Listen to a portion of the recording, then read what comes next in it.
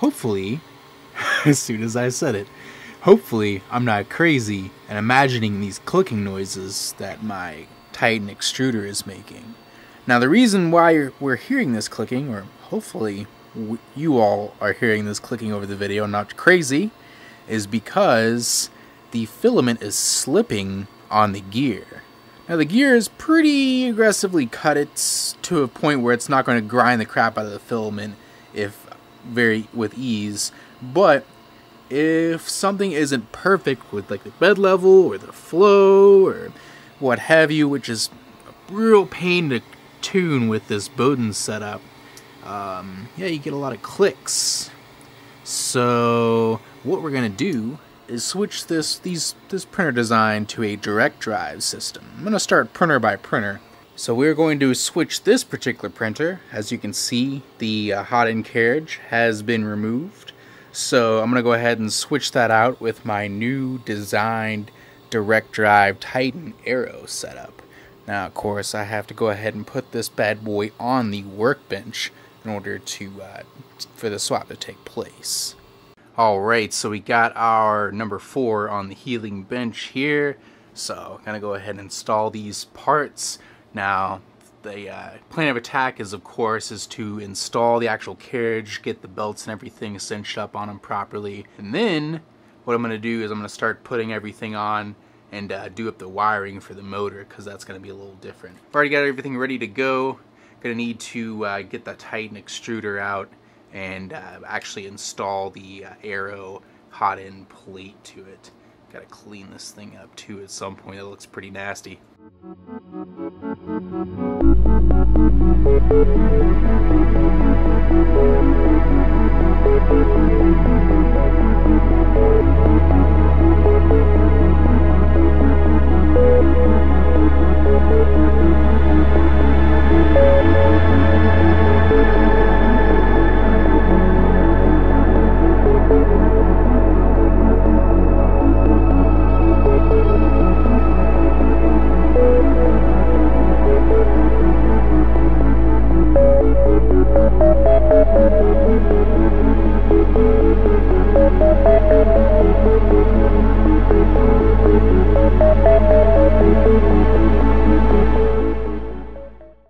So essentially what you have to do with the Core XY setup is it's a little different than like a conventional, if you're doing like a Cartesian or what have you.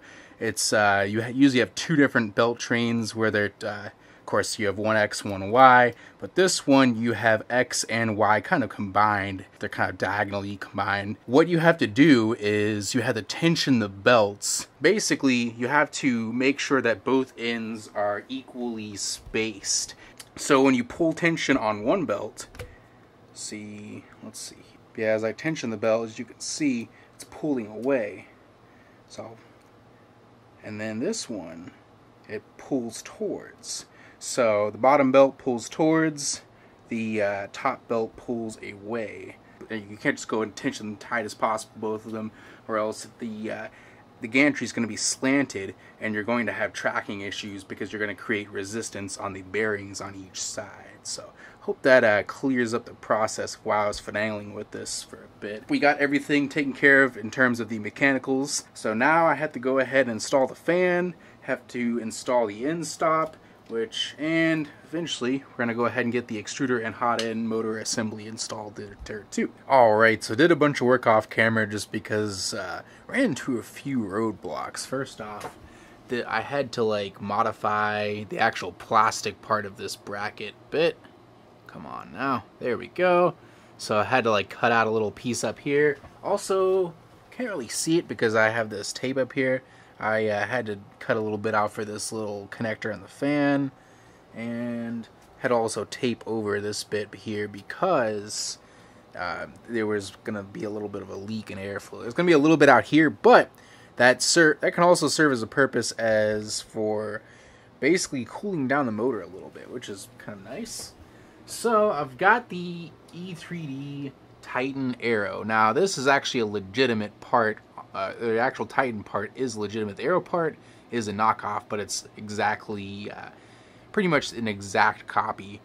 Hence, it fits right over it. It wouldn't fit over any of my clones, so I had to use the legitimate thing, which I had issues with the past with the Bowden system. For some weird reason, the actual hobbed gear wasn't really engaging, or it was over engaging the plastic, grinding it down, what have you.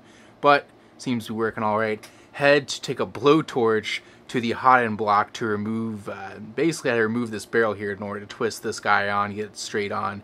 And then of course I had to put this guy back in, which is a bit of a pain because there's a bunch of plastic oozed all over the thing. So that was fun. Now I got it on. Need to put in a new thermistor because don't know how well y'all will be able to see this here. Yeah, if you can see that, there's like exposed copper on these little sheathing. The sheathing is very weak, so don't know how I'm gonna proceed. I'm probably gonna get another thermistor. I have a couple of others here I can just swap in, and I'm just gonna go ahead and do that. So hopefully I can get one that's more reliable, at least has better sheathing on it. But I'm gonna go ahead and start to wire this bad boy up. I need to get the motor cables extended.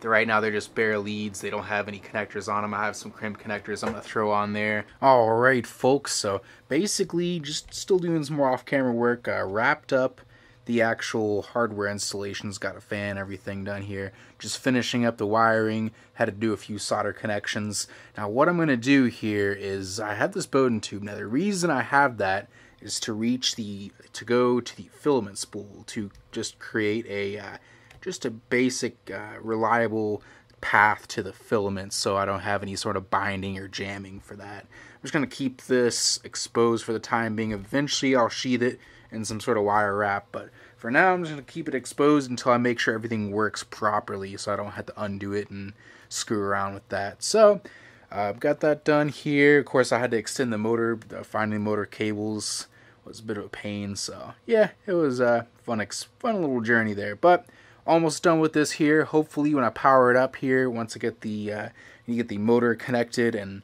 make sure everything else, I think I need to connect the fan there as well and eventually order a fan, because that right now I'm going to do a 24 volt fan, which fingers crossed that will actually work. It'll probably go at half speed, but hopefully it's enough to cool down this hot end here. Alright folks, so got everything wired up pretty good. Just did it off camera just because it's just a bunch of soldering and splicing. Nothing really too new here. Plus I kind of have a tight workspace, and it took me a little while to find some the correct cables for the motor. I don't know, just lost my spools of individual 26 gauge wiring in the move. They're somewhere, but I only found like one of them. But I digress. Got it all done. Now, the reason I have this Capricorn tube, or this Bowden tube still, is to create a nice, reliable path from the extruder to the filament. So I just have it bolted to the old Bowden this motor extruder mount there. So I'll just use that for now. Should be decent enough, and of course this wire's just gonna leave it like this until I make sure that everything will be good. Once I confirm everything is in working order, I'll go ahead and button that up and we'll be good to go. But yep, just gotta finish up, gotta crimp the connector onto the motor, double check a few other things here, and then we'll be able to plug it in, test it, and have to do some configurations to the G-code. Not too, I won't do too much, just some retraction settings I'm thinking here mostly. The only issue I had is I had to use a 24 volt fan. This is 40 millimeter that cools down the hot end. Fingers crossed that'll work. I think it'll be alright. The speed may be a little bit lower, but that should give it enough dissipation in order for it to not jam up or overheat. Hopefully that'll work out for the meantime before I can get a 12 volt fan installed. So got everything in and installed here, and fortunately the temps register properly. Looks good to go. Don't know why there's such a discrepancy with the bed and the hot end, but we shall find out here soon enough. But yep, so far everything seems to check out. The main thing to check whenever you're rewiring a hot end is to preheat it. See if it actually changes. So just gonna zoom it up to our normal temp. Fingers crossed that it actually works.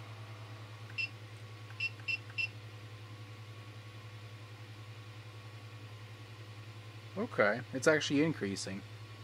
And it hasn't caught on fire yet, so seems to be alright. Okay, we reached our glass point here, so it looks like the filament is starting to flex and move a bit, which is good because there's a lot of it on here. Oh, cool. And it's not smoking. That's another thing. If like your thermistor is not reading a correct value and starts smoking, it's probably because it's getting hotter than it should. And that's never really a good thing. So far, seems to be pretty good. Fingers crossed we'll have little to no issues here. But that is the actual upgrade to the Bowden system here. I'm going to put this design on Thingiverse for people to iterate and change and what have you. Just curious to see what kind of improvements people can make on this design. It's a pretty rock solid design, I'll say so myself. There's really little to no issues with the actual previous Bowden. I mean, the Bowden design was alright, but hopefully this new Aero design will be a lot more consistent with retractions and extrusions. That was the main issue I've been having with this printer design here. Fingers crossed that will also work as well. But yeah, I think I'm going to go ahead and end this YouTube video here. Got some other cool ones coming out of the pipeline real soon. I hope you all liked the video. If you did, go ahead and hit that like button, consider subscribing, and have a great day.